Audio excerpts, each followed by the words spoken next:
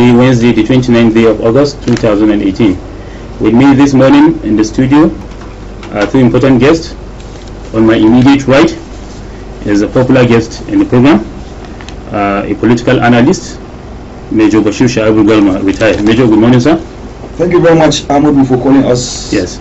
And then on my far right, I also have a young politician, an aspirant into the Kaduna State House of Assembly in 2019 under the platform of All Progressive Congress in Angon Sulusi Ward, Kaduna. That is Honorable Adamu Kabir Umar. Honorable, good morning. Good morning. Thank you very much, Ahmed. Yes. Gentlemen, our topic this morning is the state of the nation ahead of the 2019 general elections.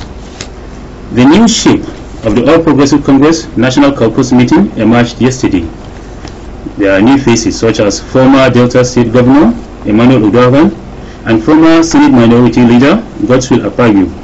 Udogan's membership of the APC was largely unknown until last night when President Buhari met with the party's National Caucus at the Presidential Villa in Abuja.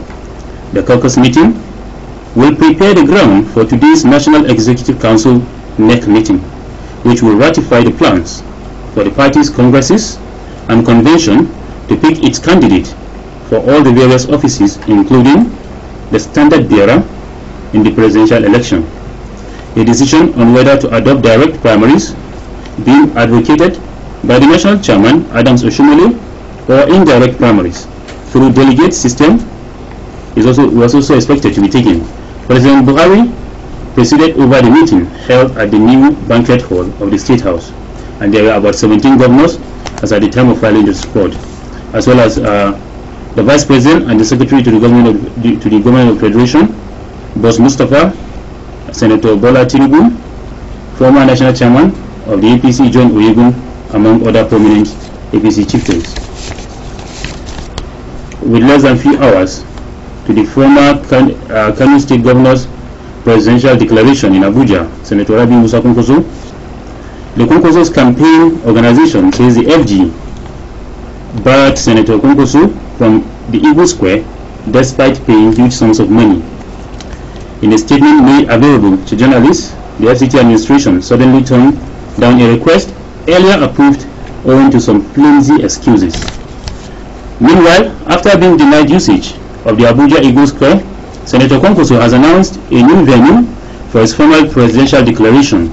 According to Kwankwaso's spokesperson, Binta speaking, the ceremony will hold at Chida Hotel in Utaku, Abuja. Meanwhile, in a letter signed by Usman Raji, the facility manager of the Abuja International Conference Center and Eagle Square, the government said the decision to deny him the Eagle Square was to avoid disruption of workflow at the Federal Secretariat, the workplace of hundreds of federal civil servants. You will also recall that the Independent National Electoral Commission, INEC, yesterday bowed to the National Assembly, agreeing with the approved 143 billion naira budgetary request adopted on Monday by the Joint Committee of the Senate and the House of Representatives.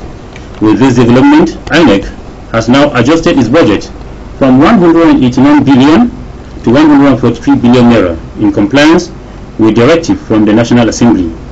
Announcing the compliance of INEC with the adopted 143 billion naira elections budget after a closed-door meeting yesterday, the chairman of the committee, Senator Suleiman Nazifi, PDP Bauchi North, said the electoral body had sent a reviewed budget to the committee within the ambit of 143 billion. Similarly, Nigeria's economic recovery is slowing down, but ordinarily there should have been so much going on for our economy. Production of crude oil stands currently at about 2 million barrels per day at a good price of $70 per barrel, yielding good foreign exchange for the nation, helping to boost foreign reserves, which today stands at about $47.25 billion. And inflation has continued to decline steadily over the several months, based on its current level of 11.4% as the CBN and the MPC retain monetary policy index at a tight stand. Although the trickle-down effect of the budgetary expenditure and policy choices are yet to appropriately reflect on the quality of lives of most Nigerians, or on the overall Human Development Index, as unemployment and underemployment still hover around 40% in the general population. Even foreign investors are beginning to believe that the nation has become a very high-risk country where killings have become the order of the day, and non-state actors are having a free rein.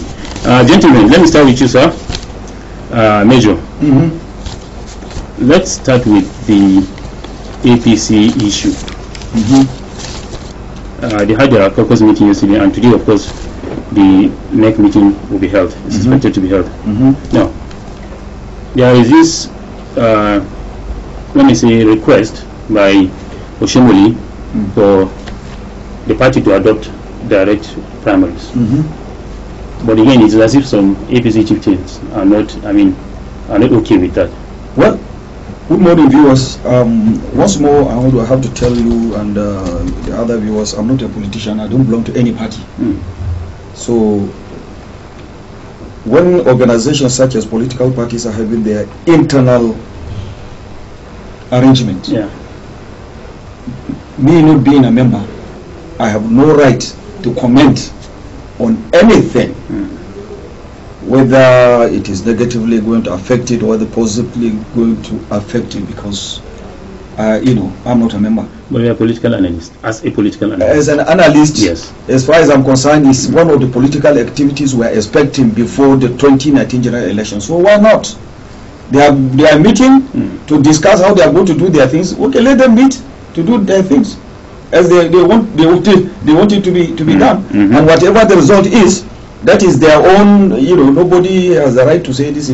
But as far as I'm concerned, they are following their own program towards 2019 election. So I cannot see anything. I don't have any comment, either positive or negative, to make it. It's their internal problem, and let them decide. It's just like you. Maybe when you will want to ask me, yes, why should there be a fuss when, as some members from party A, defecting to party B, from party B to defecting to this.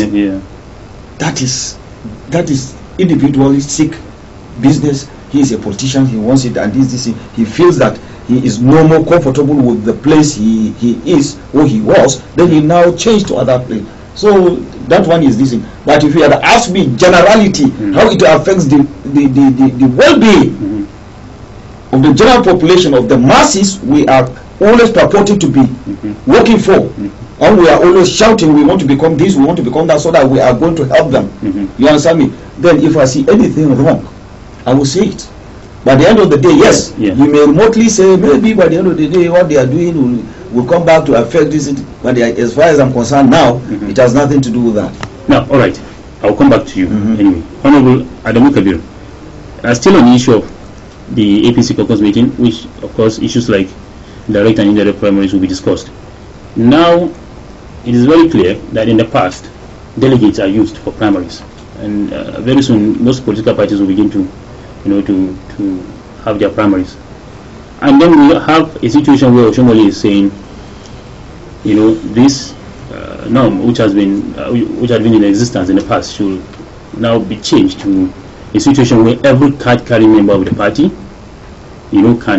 has the powers to choose a representative at the primary level. What do you make of this?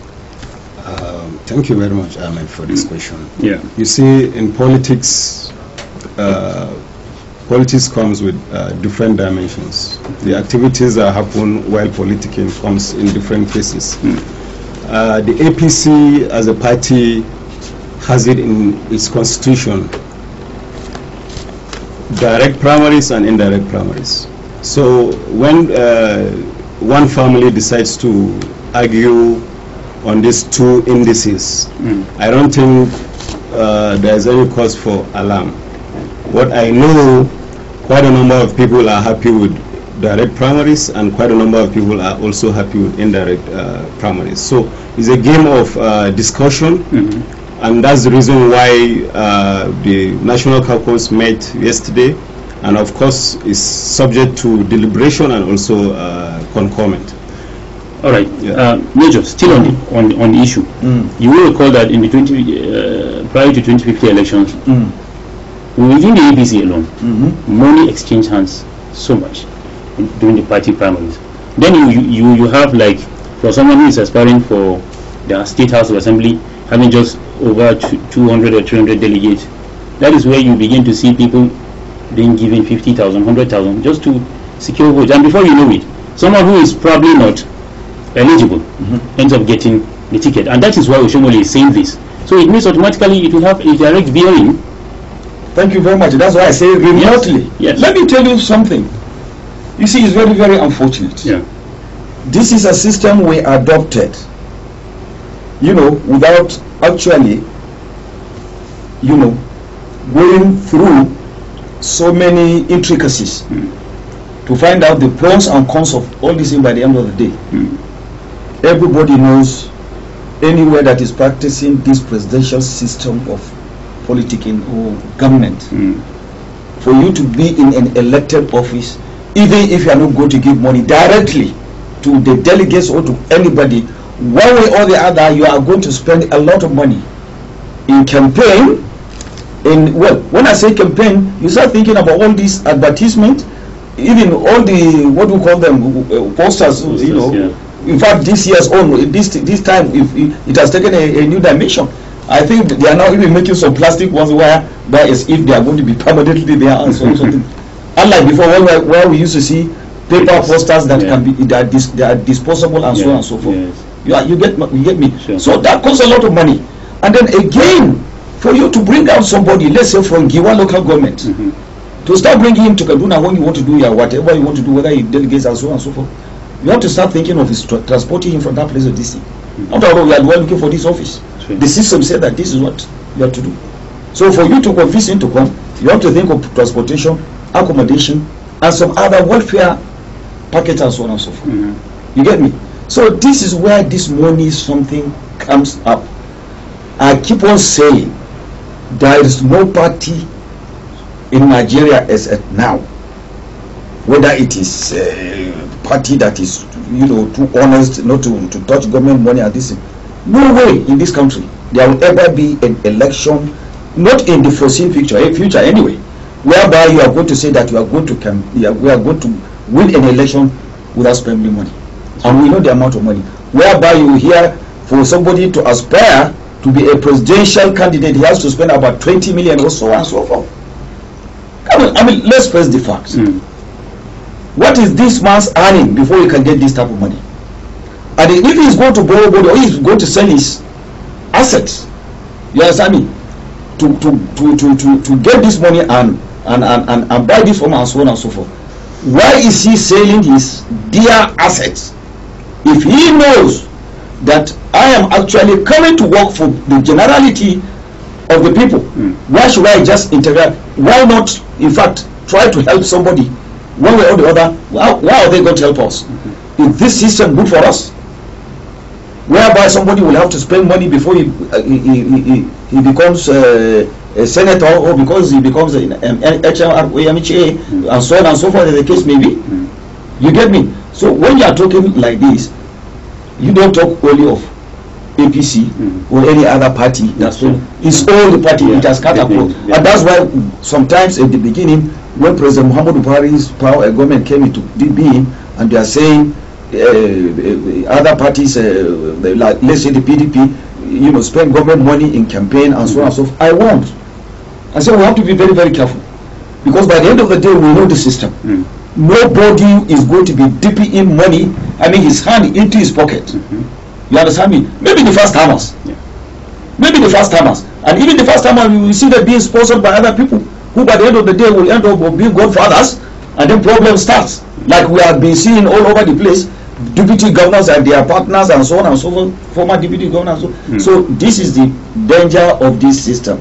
Is Nigeria ready? Is our eyes open, ready to have this in whereby we can have members who are rich, you know, who are ready to contribute to the success of any political party that will come into power, spending millions of dollars, well, in our case billions of naira, so that if this government comes to power, they will be the impresarios, they will be the people dictating what they want, and that is allowed. They can request for so many things. But for somebody who is aspiring, who is already a senator, to come and tell me that he's going to spend the money has already accumulated to come to power, you get me? It means he's going there again with the aim, if he wins, he's going to recover, irrespective of whatever party is coming from. As far as I'm concerned, that's my origin anyway. This is it. So when you say money, politicking, money is not only APC. Any party that is looking for this thing, they have to do that. Yeah, the bone of contention is because the APC is calling for direct primaries. That is why I use the APC as a case study. Anyway, what's your reaction to that? Oh, my reaction is simple as this. Money, politics, you cannot separate the two. That's why in developed democracies, you see people making contributions, party members paying their dues. And of course, in every political party in Nigeria, if you go through the constitution, you definitely see something like that. People are expected to pay dues, but are we paying dues? So I'm going to stop at that. But if you look at the whole system generally, money is one element that you cannot really take away from human. And there's no how you run a campaign without spending money. There are expenditures. That's why even INEC has guidelines for spending limits from 10 million, 15 million, 50 million, 250. If you go through the proposed electoral act, I believe the money has also multiplied by the existing spending limit. So what we should do as a people, we should see how we can help one another. How can we help one another? We should make contributions to our political parties. In those days, political parties sponsor candidates. So my respected member on the high table here, Major, I concur with his line of explanation. But the only thing here is we need to, I've seen people that have expended their wealth to gain into power, and also while in power they also exhibit that kind of elements. So there are quite a number of people that the society compels them to sell what they have to achieve what they want. What do they want? They want to serve the people. And if the people will not discipline themselves enough to at least take our political space to the next level by being contributory, by being supportive without expecting any gratification. But you cannot differentiate man with those kind of tendencies. Why? Because the single element that safeguard man's integrity is welfareism. Do we have welfare system in this country? You have Mr. A as a party delegate. He thinks of how to educate his children.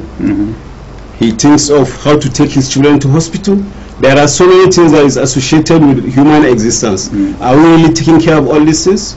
So if these things are absent, of course you should be ready to dish out money for such person that is going to come from a far place. And at the end of the day, you may end up not having the right or the right candidate. It has always been the case. It has always been the case. But it's a society. This is a problem that we need to be confronted with. We need to confront it. We need to accept that we have this problem.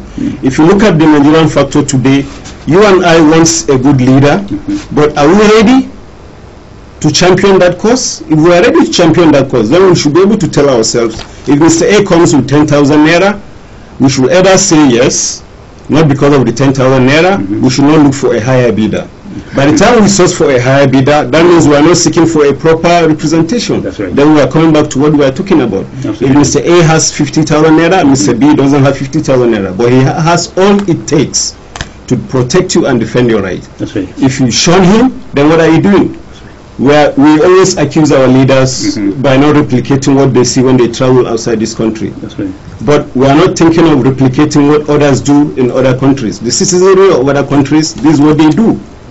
They contribute money to sponsor credible, eligible, and respected people among them. But today, if you are vying for political office, probably Ahmed will say, is Adamu ready? And if you ask Ahmed, what does he mean? Maybe you will say, he doesn't, maybe you look at it in the perspective that I'm not financially buoyant. Yeah, but you are financially buoyant enough to support me.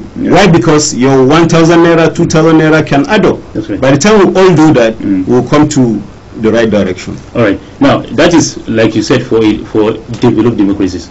That situation happened also during the Obama campaign, where most of the people, black caucus, even the white men, they contributed money and financed his campaign, and then he ended up the president of the U.S.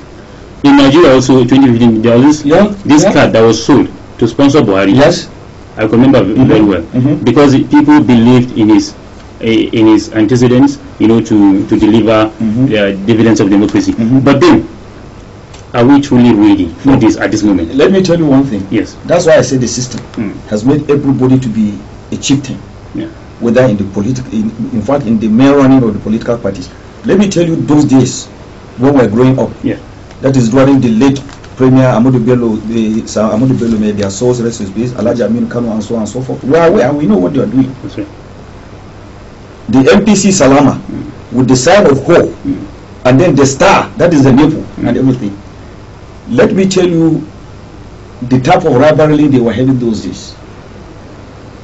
There was every party there, they have its, it had its youth wing. You understand me? They organize things. What was the reason for organizing it? To generate a revenue. You understand me? Towards the running of the party. You get me? And every card carrying member has a card. Just like this Adashi card, whereby you go and put 2 and 6 or 3 shillings and so per member, and then somebody goes around to see.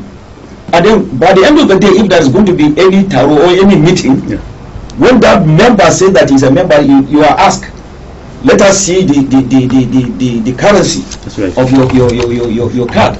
You get me? Now I want to ask a question. In the whole of the political parties we have in Nigeria now, I used to hear they have youth wings and so on and so forth, but these youth wings are very fond of going to the seat of power just to go and announce their presence, so that by the end of the day they want extricated money. Yeah, sure. From the system. Whereby the former was, like you said, very 2015, we are aware. I know of a retired major like me who phoned me. He said he had already signed his 3 months pension automatically to that account General Mahmoud Buhari opened. Wow. You get me? So these are the type of things. But the problem here is, you get me? When you come to power, you come to that seat. By the end of the day, the generality of the people who contributed, even though there are some who are they don't even want their names to be heard. They will just sit down and listen, and they are the people reading. But mostly those who have been known to contribute in one way or the other, either by cash or by kind, there are some of them who are always expecting something in return. You get me? So what we should now try to do, if we are not going to just let us believe in the contribution that are going to be made by these general masses, who are the majority, who is the majority in number. That's right. You get me? Instead of the billionaires, you get me? That's right. Who are who would be seen to be contributor one way or the other, but by the end of the day, what they are going to get will be multiplied by 4 times or something like that at the end of the day. And that is what the system is still reeling the pain in about. People, that's why you see we are always complaining. Individuals, very few individuals are cornering the DC because they always pretend they are the DC. But if you take or if you multiply the contribution of the general population of the masses, you will find that even if they are contributing 100 naira, by the end of the day you end up with about 1.5 billion naira. You understand me? You understand what I'm saying? Sure. If 50 million people are this type of our class, because we belong to a certain class, 1, 2, 3, 4. I know maybe I belong to number 4 class. Right. So if we don't contribute, but these people contribute 100 naira, that is a great step. And that is when a man who is going to vote, he knows the importance of the person that is going to vote. But when you always make him that you are going to give him money before you vote for you, okay, he will just sit down and wait until you come out with this money before he does this. So that's why you don't see these activities like we used to see those days, whereby we have Erawan Banjo football team, Liverpool owned versus another one, and so on and so forth. This is it, and so on and so forth. Nowadays, everybody just wants to get until the day a new government is elected into the office. All right. Now let's talk about the situation that happened where Senator Kwankwaso was denied the usage of Igbo Square. Now, let me start with you. You're an APC member, and Kwankwaso was supposed to have his presidential declaration at the Igbo Square today, but unfortunately they denied him access to the venue. A lot of people are beginning to feel as if the president or the presidency is threatened by the followership of Kwankwaso. What do you make of that? I, for one, I do not personally feel the president or the presidency in that position. When you are to be given